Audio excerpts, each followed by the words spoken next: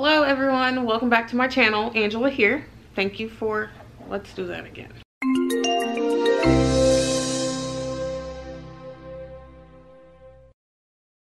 Hi everyone, Angela here. Welcome back to my channel. Thank you for tuning in to another video. I know it's been a minute or 2 weeks since I recorded my last video.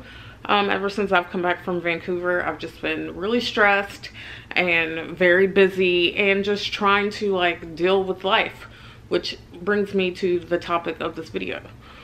What do you do when you aren't motivated to do the things that you need to do? Like, I don't deal well with change, and I have a lot of change going on in life right now, and I will tell you it's been very hard for me to get motivated to, hey, work out. Let's just use that as the running example.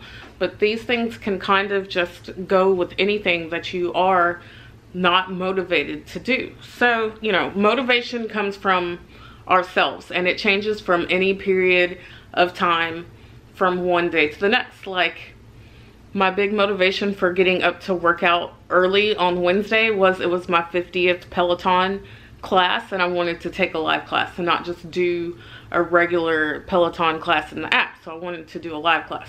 So that really motivated me to get up early, and yes, I was on it. I woke up 30 minutes early and I was ready to work out. Now, any other day I would have been really pressed to wake up that early, especially after not getting a lot of sleep.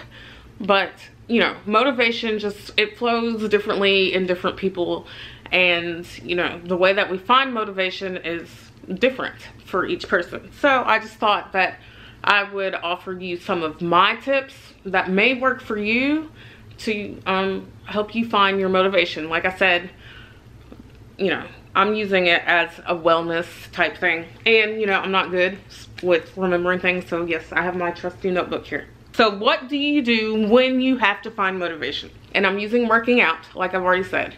My first thing is if you're lacking the motivation to work out, always make a plan. Yes, I say make a plan with everything, because it's important to have a plan when you don't want to work out. Because if you don't have a plan of the type of workouts you're going to do and when you're going to do them, then you're going to waste time, and that's valuable time that you could be using to work out, and not, you know, you're not sitting there having to think about the workouts. So plan out what workouts you're going to do when you want to do them.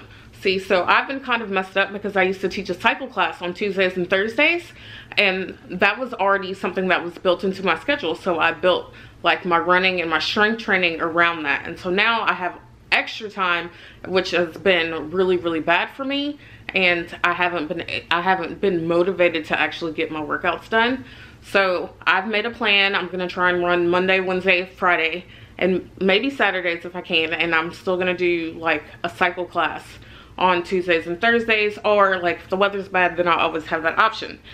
Because there was so much change, I thought that, you know, I needed to change things, and I probably don't. I probably just need to stick with what I know and go with the plan so that I'm not wasting time, because that's what I really feel like that I've been doing. Write it out on your calendar what days you're gonna do what workouts, and just go with it. And you know, if the plan doesn't work out, you can always change it the next week or whatever.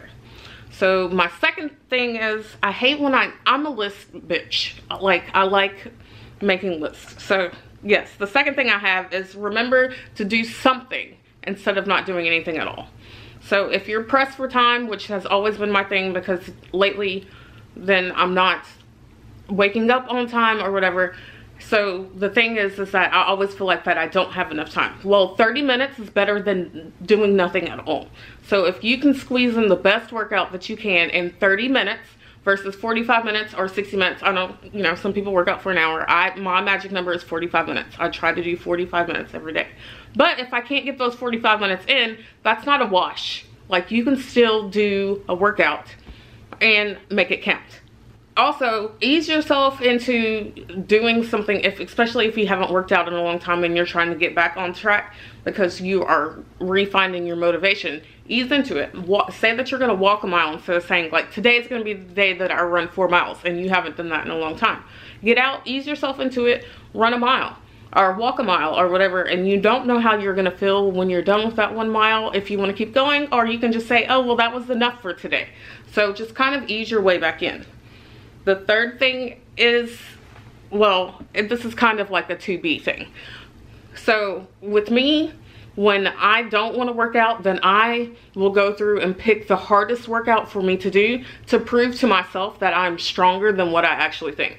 Because I feel sometimes I get into it and I'm just like, oh, I'm not motivated. And when you get that way, then you start feeling like, well, I just can't do it. But the thing is that you can do it. You just have to get up and do it. So for me, I will go and pick the hardest workout to do. I may suffer through it, or I may be a rock star, but when I finish it, I feel like I actually did something. And then that motivates me for the next day to want to go and tackle another workout. I'm always the type of person that's gonna keep pushing to the next level. And those are the things that motivate me. So find the thing that's gonna motivate you. Is it gonna be easing in and building a schedule, or is it gonna be going hard and proving to yourself that yes, you can do it and feeling accomplished at the end?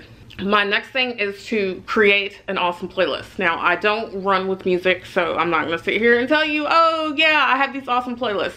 I did run with a playlist at Seaweeds because I hadn't run in a while, and I just felt like that would motivate me. And it actually did, because I did better than what I thought that I was gonna do. But yeah, make an awesome workout playlist of songs that you were currently into, not songs that you were into 2 years ago, but songs that are gonna get you hype right now. Turn that music on and get to going. Which also leads me to my next point. I can talk, I promise. Is that when you have the spark to go work out, take advantage of it. If it's at 2 o'clock in the morning and you're up, then go ahead and take advantage of that time. You know, don't be like, oh, I'm gonna wait till later, because I promise you, if you wait till later, you may not want to do it.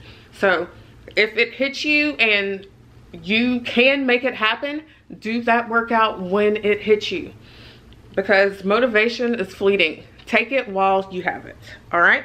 And the last tip that I want to share with you is to set a short-term goal with your motivation, to get you motivated. Like if you are working towards something, you're more likely to want to go after it every single day. Don't use a long-term goal, use a short-term goal. Like if you're just trying to get into working out, or you want to get back to your regular schedule, just be like, okay, well, I'm gonna try and work out 4 times this week, and that's gonna be your goal for the week. You know, weight loss goals are more long-term, and weight loss goals are really hard to like measure. Yes, I understand that we can step on the scale, but that's not always fulfilling. So you need these non-scale victories to help you go along your way. So pick a short-term goal and be like, I want to run a 5K in 2 weeks or in a month or whatever, and then work towards that goal. And just don't make it like weight-based or anything like that, because it's just, that's gonna play with your mind. So just don't do that. But yes, make short-term goals, workout periods, what kind of workouts you want to do, things like that, things that are going to get you excited and something that you can work towards. And so like when you're done with it, you can be like, I'm going to take a Zumba class this week, and put it on the schedule and you go do it. And then when you're done with your Zumba class, you can be like, yes, I accomplished the one goal that I had this week. And then that makes us feel good, and then we feel motivated to want to tackle another goal, right? So those are my tips for you, for if you are lacking motivation or trying to find motivation, or just trying to rebuild your motivation to get back into a regular workout routine. Don't forget to like, comment, and subscribe. Tell me down below, what do you do when you are lacking motivation to get your workout done? And I will see you in the next video. Bye.